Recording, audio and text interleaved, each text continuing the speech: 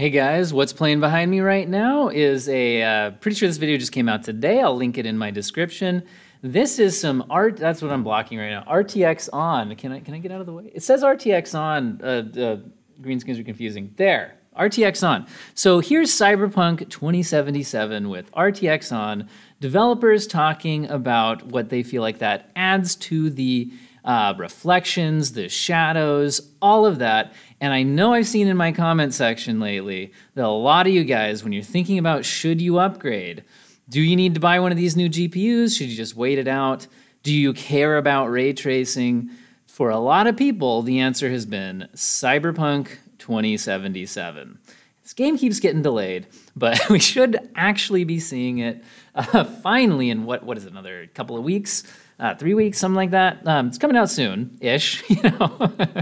And look at these. I mean, the ray tracing shadows look pretty amazing here. And the reflections look pretty amazing. I'm going to be honest, it looks good. And this is coming from somebody who, myself, generally isn't a ray tracing user. I usually turn it off. I'd rather have the frames per second than the ray tracing on. And I'll be honest, that still might be where I go with this game, because the other thing we've seen released today is the system requirements. And can I just say I love CD Projekt Red, because they're actually delivering system requirements on a resolution and RTX on versus RTX off type of basis, which I think is absolutely fantastic, and I wish more games would do that. If you're trying to decide, yeah, December 10th, there we go. If we're trying to decide if you need to upgrade for a game, you need to know what resolution the target is, because sometimes games are like, recommended settings is this GPU, and it's like, is that for 1080 or is that for 4K or 1440p? So anyway, I'm very, very happy that I'm not an NVIDIA shill, guys.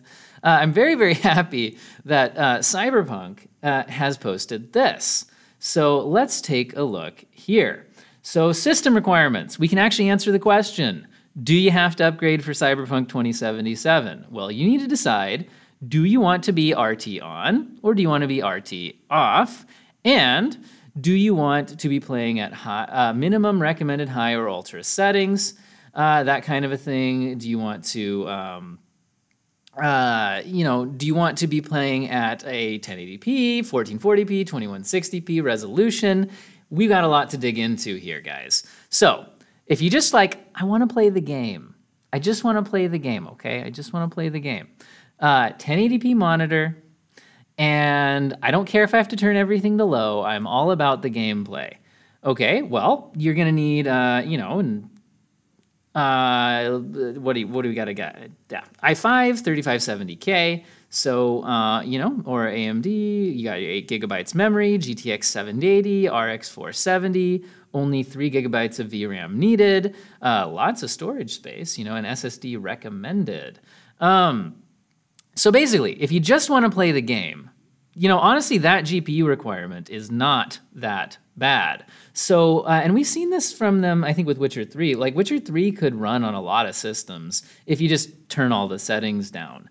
So it's looking like that's going to be the case here for Cyberpunk as well. Turn all the settings down, and you're going to have a decent experience. Okay, so now let's look at 1080p high settings, so recommended here. So 1080p high settings, they're actually recommending 12 gigabytes of memory. Now, that's not VRAM, that's system memory. Now, a lot of people could be hit by this, and we don't know what performance impact that's actually going to have. But a lot of people, several years ago, the recommendation was, if you're a budget conscious PC builder, go for 8 gigabytes of RAM, because things don't really need 16. And, you might still be running that 8 gigabyte system if you've been hanging on to your components for a while now. Well, they are recommending 12 gigabytes if you want to bump up from low settings. Keep that in mind. Okay, they're recommending at least 6 gigabytes of VRAM, and the specific cards being a 1060 or a 1660 Super, or an RX 590. So compare that to what you have. If you don't have one of these cards and you're like, how do I interpret this? Look at general like graphics cards charts, you know what I mean? Like some benchmarks of games, and see that that has these cards in it and your card in it. Find that and look at where does your card fall relative to this, right? Is it way below this? Or is it about the same, or is it a little bit better? So that's how to interpret these, by the way, if you don't have one of these particular cards. Now, most of you already knew that, but maybe some of you guys are new to PC gaming, you weren't sure how to compare. So find performance charts that compare your card to this card, and then you'll have an idea of how close you meet these specs. All right, so high 1440p. These are the saying, if you want to run at 1440p at ultra settings, what do you actually need? Ooh, you know, by the way, I haven't actually read this chart yet. I'm reading this with you guys, okay? So I'm actually nervous right now. Do I have enough, okay? By the way, this is all ray tracing off right now. RT on is over here. And anyway, so 1440p ultra settings. So we want an i7 4790 or a Ryzen 3 3200G. You still want the 12 gigabytes of RAM. They're recommending a RTX 2060 or a 5700 XT with at least 6 gigabytes of VRAM. I'm actually really happy right now. Okay, as some of you guys who've been watching my channel for a while know, and by the way, thank you everybody who has. I can't believe I've already got 3,000 subscribers in like a month and a half of doing YouTube. You guys are awesome, thank you.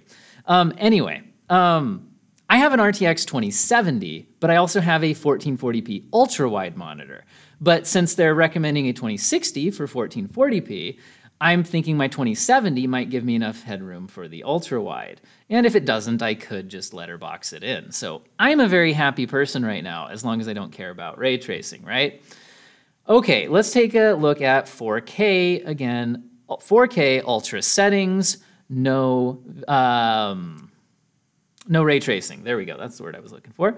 No ray tracing. Okay, we want the i7 4790, the Ryzen 5 3600. Now they're recommending 16 gigabytes of RAM. That's what I have, but I don't have more than that. But at least we're not going above 16 recommended here.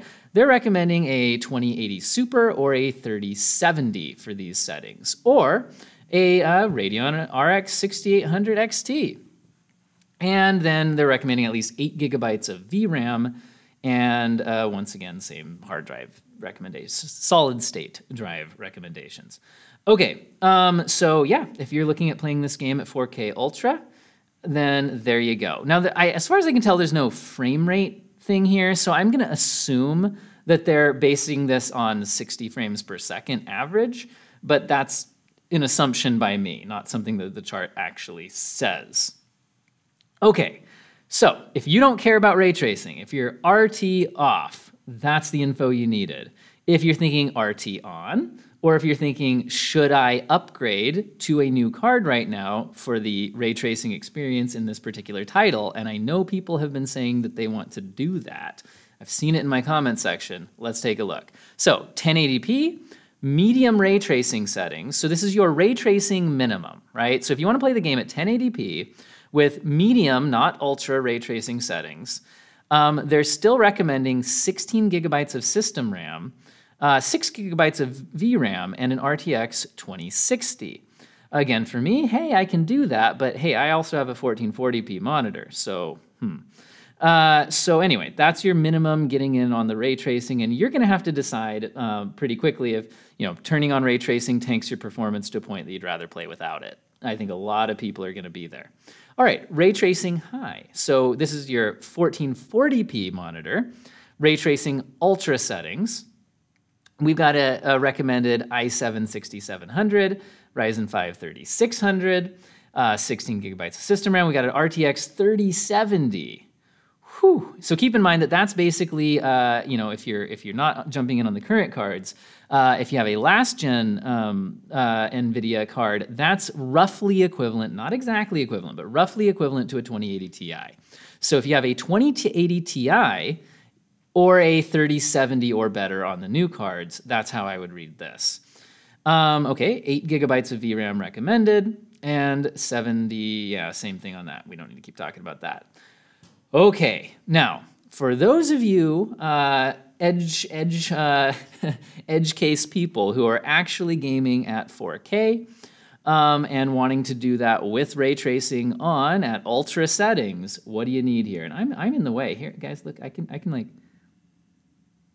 move myself around here on the green screen. So let me hop out of the way here. Okay, let's take a look. So we've got 2160p. So there's your 4K ultra ray tracing settings. We need an i7 6700, Ryzen 5 3600. 16 gigabytes of system RAM. They're recommending the RTX 3080 and to at least 10 gigabytes of VRAM. And that's interesting, right? Because that's been a topic coming up a lot lately, which is, are games going to start needing 10 gigabytes or more of VRAM? Well, it's at least recommending that you have at least 10 already on a game coming out now. So where you got in a couple of years, but that's not the topic of this video, okay? All right. There's the recommended settings. Compare what you have now to these. Now keep in mind, these are recommended. And you could play around by reducing some settings down from ultra, especially your ray tracing settings. Maybe turn your ray tracing off entirely, right? You have a lot of room to play around with here. But these are their recommended specs for those. And you can at least get a rough idea now on what you'll be capable of performing here. So I'm very interested in the comment section.